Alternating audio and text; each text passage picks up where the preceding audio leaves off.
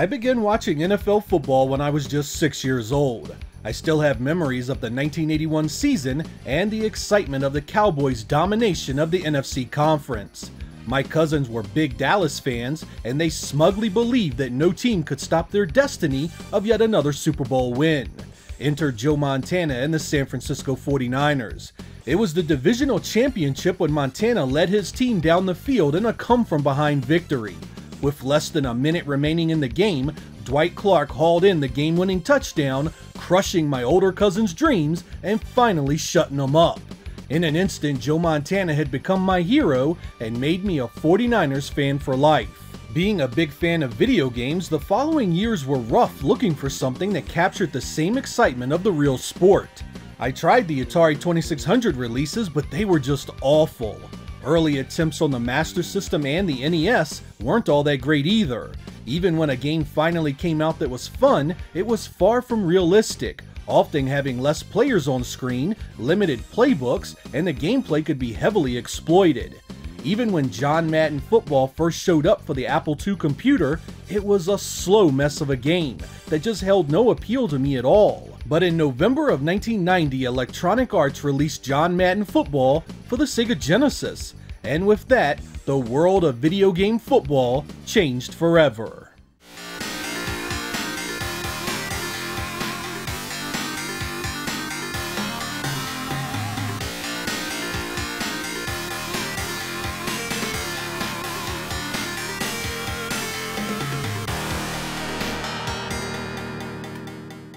You knew the new 16-bit John Madden Football was something special before you even played it.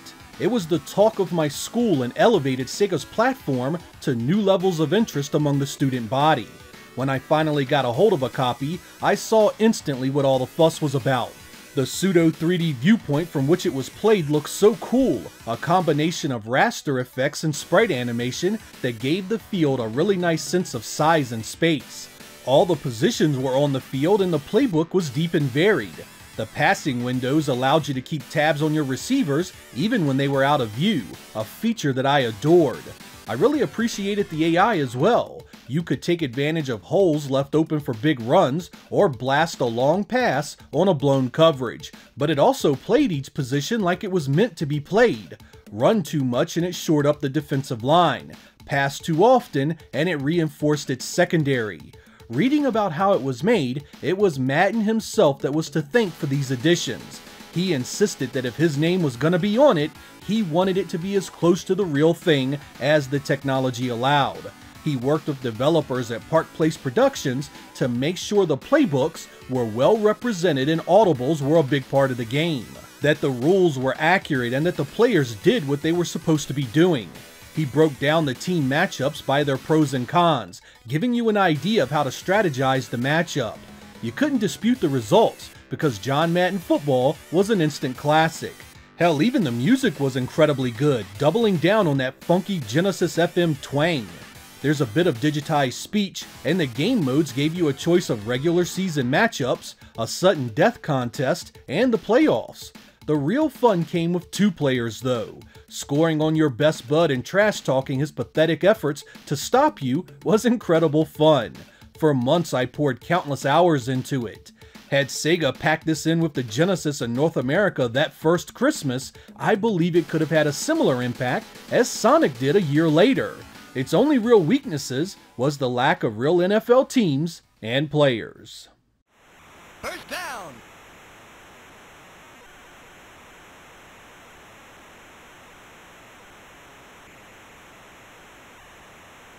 Set, hut!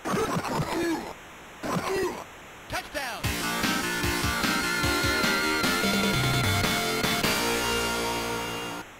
A year later, at the end of 1991, EA made sure to get an update out for the Genesis, John Madden Football 92. The graphics engine was mostly untouched in this one, but Electronic Arts made some great additions that made an already excellent game even better. There's a new instant replay system to take a look at those bullshit calls again, a new co-op mode where you and a buddy can play on the same team, and a bunch of new plays you can run. There were some new touches like digitized crowds responding to the big plays, new play calling windows, and Madden breaking down a scoring drive. You could even run a no-huddle offense this time. The AI was also improved to play better defense and be more aggressive on offense. This was also the version that had the ambulance running down the players during an injury. I really wanted to show you that, but after 4 full games, I couldn't get a single injury to happen. The best part though was that pretty much anything that was great about the first one was preserved here and not changed. Sadly, once again we have to go without an official NFL license for the teams and players. Overall though, it was another awesome entry that continued to improve the formula and bring the game much closer to the real thing. Set, hut! Touchdown!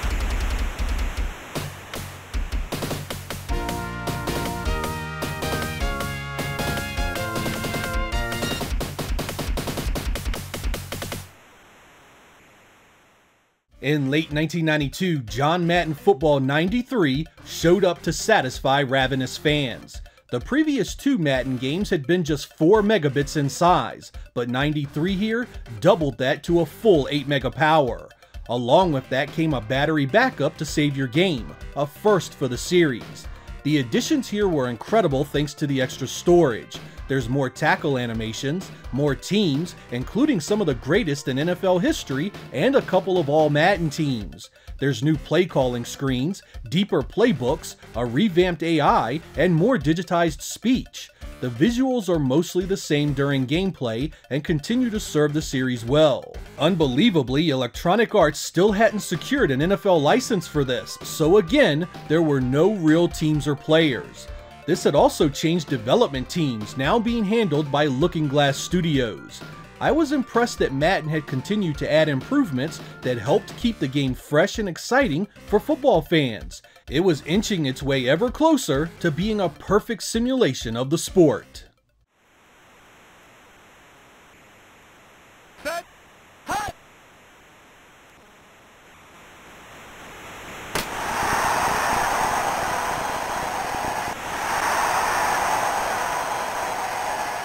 Hey, heck of a play! First down! Around the same time that John Madden Football 93 showed up, John Madden Football 93 Championship Edition was released to rental stores around the United States. This was a special release that had 38 conference champions from the past returning to do battle against one another. It had the modes and options of the regular Madden, and you could only rent it from places like Blockbuster. I've read that Electronic Arts sold it via phone orders in limited quantities, but this game is still very rare. It's one of the most expensive sports titles on the Genesis because it's so hard to find, especially complete. Set, hut!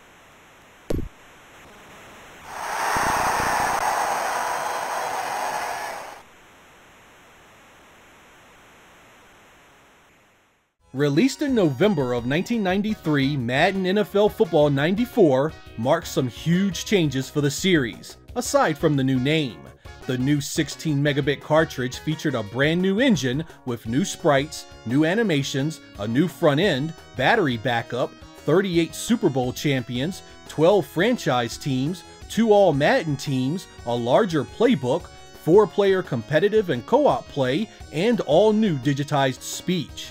It was a radical departure from the previous games, and everything about it felt new. The running and the passing games felt fresh. The AI was more competent. It was a new start for Madden that finally gave us everything to enjoy a real NFL-like experience.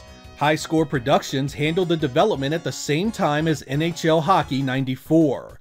These two would go on to become legendary with many EA Sports fans, often considered the best in their series.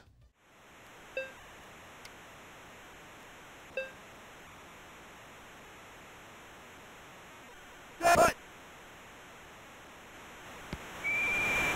Touchdown! As expected, Madden NFL 95 made its debut in North America in November of 1994. Somebody at Electronic Arts must have been unhappy with the last year's version though, because once again we get a complete graphical and gameplay overhaul. No joke, this plays radically different from the year before. It was the fastest Madden yet, almost to the point of being too fast. It was a heck of an adjustment after Madden 94, and the player sprites were completely different too.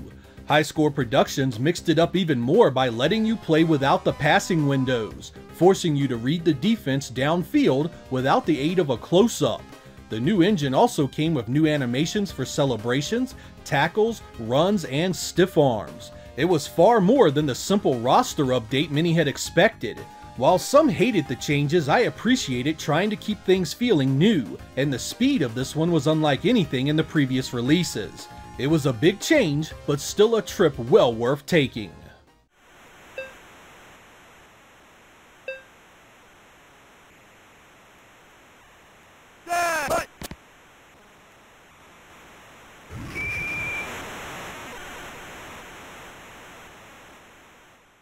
When November of 1995 rolled around, so did Madden NFL 96.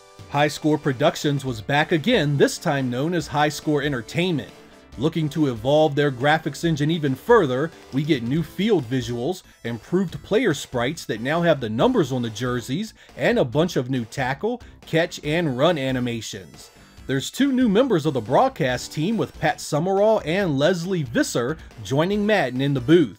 The 2 new expansion teams from that year show up, and there is a new general manager mode that lets you trade and sign players and deal with the finances of the teams. But what made this version what it was the create-a-player mode. You could create anyone, including yourself, and then go through the NFL Combine to set your stats before you signed with a team. Better yet, all the small things that had been missing in Madden at that point were added in. Things like fair catches, laterals, kneels, blitz fakes, one-handed swats, and even custom touchdown celebrations. Madden redid the playbook to really mix things up, giving you more than any game before it. The only negative here was the god-awful front end that looked just terrible. Regardless, it was a big moment for the Madden series, and content-wise, one of the best. This entry is perhaps one of the more interesting because while it was released on 16-bit platforms, Electronic Arts was completely unprepared for the 32-bit generation. Despite both the Saturn and PlayStation being on the market at the end of 1995, there was no Madden available for either of them. Electronic Arts canceled it after unspecified development issues.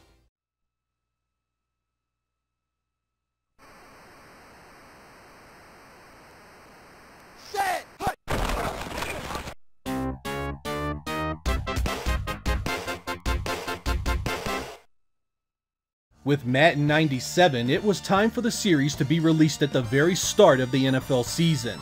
So in September of 1996, we got another visual overhaul.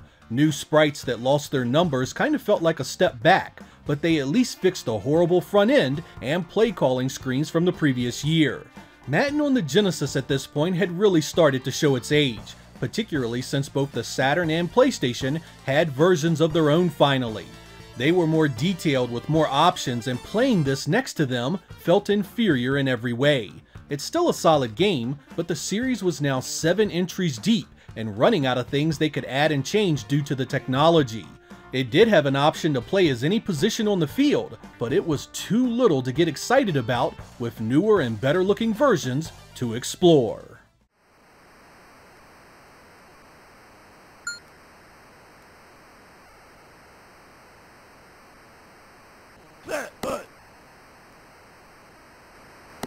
Touchdown! In October of 1997, the Genesis received its final entry into the venerable series, Madden NFL 98. I wanted to write up a big send-off for the series, but the truth is that this Madden was a quick and dirty update that didn't change much from the previous year. It does have some cool Super Bowl matchups and a few tweaks to the presentation, but otherwise it does nothing to stand apart. For what it's worth, it still played solid, and the AI had really come around on the harder settings. The days of just throwing the ball deep to win were long gone. But the simple truth was that Electronic Arts was now on its 2nd generation engine for the Saturn and PlayStation, and those versions just had so much more to experience. The Genesis had done its duty and given the world one heck of a football series to remember, but the fight was over and the whistle had finally blown.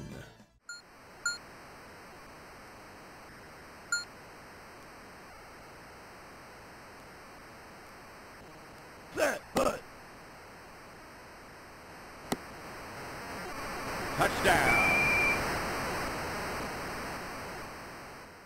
Looking back on Madden and playing each one sequentially really gives you an appreciation for how it grew and changed over the years. While those that don't play sports games thumb their noses up and spit venom against it as being the same thing every year, those of us that paid attention and appreciated the details really noticed some great improvements year to year. They didn't always look or play the same, and there were always options and little touches that weren't in the prior year. It really wasn't until the last two releases that things started feeling samey. But even then, I'm sure many a broke kid that couldn't afford a shiny new 32-bit console loved the fact they still had a Genesis version to fall back on. The Madden games would go on to grace just about every platform under the sun, spawning a new release every single year. Some are good, some not so much, but they all are a staple of console gaming in the North American region. Personally, my Genesis experience wouldn't have been the same without it. It wasn't the first good football game I played on a console, but it was certainly the best in my eyes. It offered me a brief escape into the shoes of my favorite players, letting me defeat those dastardly Cowboys no matter what was happening in the real world. Sadly, John Madden, epic NFL coach and commentator, died on December 28, 2021 at the ripe old age of 85. His contributions to the sport, the league, and to the games that bear his name will never be forgotten. He was a huge part of my childhood and a titan in every respect. Rest in peace, big man. There'll never be another like you. I'm Sega Lord X. Thank you guys for watching, and I will catch you next time.